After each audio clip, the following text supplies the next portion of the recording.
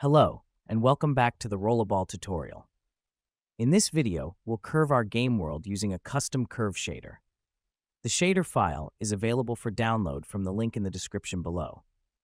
Curving the world enhances gameplay by making the environment feel larger and more dynamic, adding a unique visual style to your game.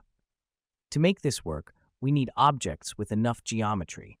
Unity's default plane isn't ideal because it has too few vertices, causing the curve to look jagged.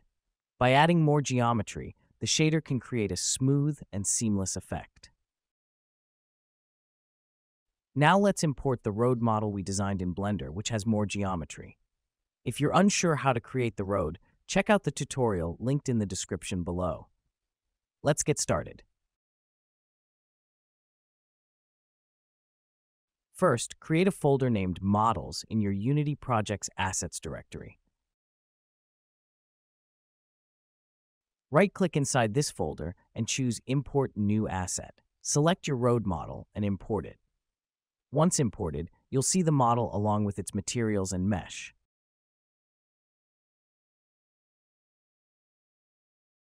Now simply drag the road model into the hierarchy to add it to your scene.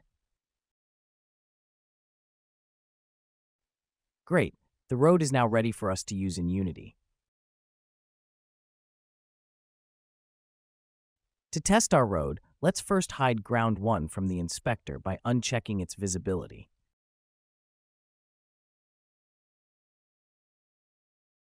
Now hit the play button. You'll notice that the ball and obstacles fall right through the road. Why is this happening? When you select the road in the inspector, you'll see that the materials are attached, but there's no collider assigned to it.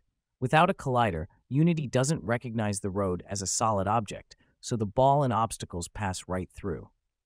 To fix this, we'll add a mesh collider to the road.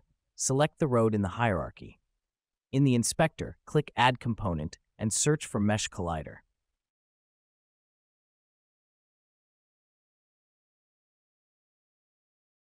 Add it to the road.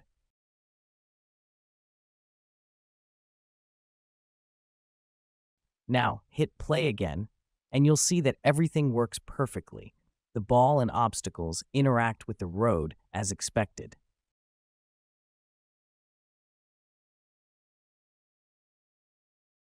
In our previous setup, the ground had a trigger as its child, which helped move the ground forward when the ball passed through it. Let's replicate that functionality for our new road. Locate the trigger under the previous ground in the hierarchy. Copy the trigger, then paste it as a child of the new road.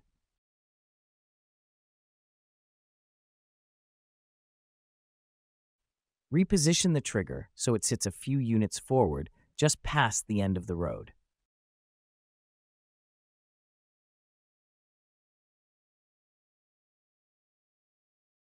Next, we'll duplicate the road to create an infinite effect. Select the road in the hierarchy, duplicate it, and rename the copies as Road 1 and Road 2.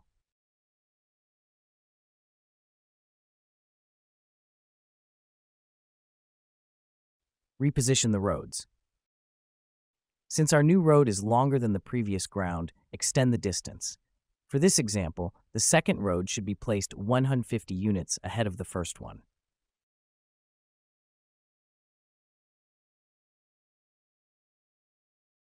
Now update the trigger lengths. Select the trigger for each road. In the inspector, change the ground length value to 1150.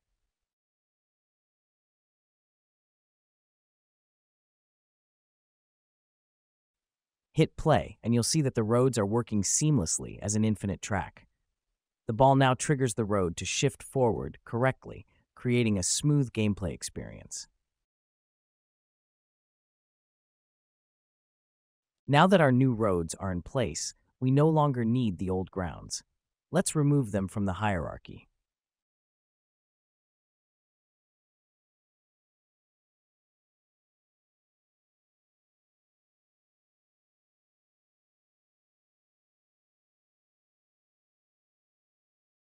To make our world curve, start by importing the shader file you downloaded earlier into your project. We'll apply this curved shader to all materials used in the game objects. Select your road model. You'll notice its materials are embedded in the model. To extract these materials, locate the Materials section.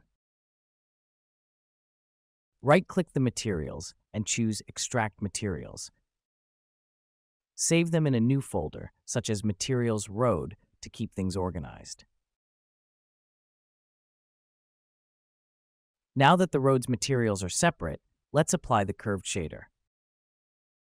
Select all the extracted road materials in the Materials folder. In the inspector, change the shader from Standard to Curved shader. After that, we'll create a script to initialize the curvature values. Create a new script named Scene Manager. Inside this script, we'll use the Awake function to set the initial values for the curvature. Set the curvature to 2 and trimming to 0.1. After saving the script, quickly attach it to any existing game object, or you can create a new one specifically for this purpose. So when you hit play and stop, you'll instantly see the road curve in both the scene view and the game view. When you play the game now, the road appears curved, but objects like the ball, obstacles, and coins might not align correctly. This happens because their materials haven't been updated to use the curved shader.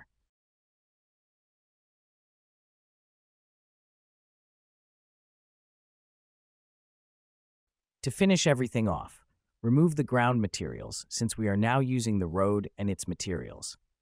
Change the shader for both the obstacle and the player to the curved shader. Now, let's move on to the coins. Since we haven't assigned any materials to the coins yet, we need to do that quickly. Duplicate the player material. Rename it to coin and adjust the color to match the look you want for the coins. Next, open the coin prefab and assign the coin material to all the coins inside the prefab.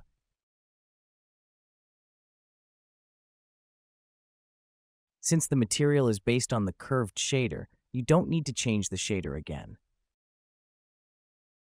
Now, when you hit play, everything will look perfect, and the game will have a fantastic curved world effect.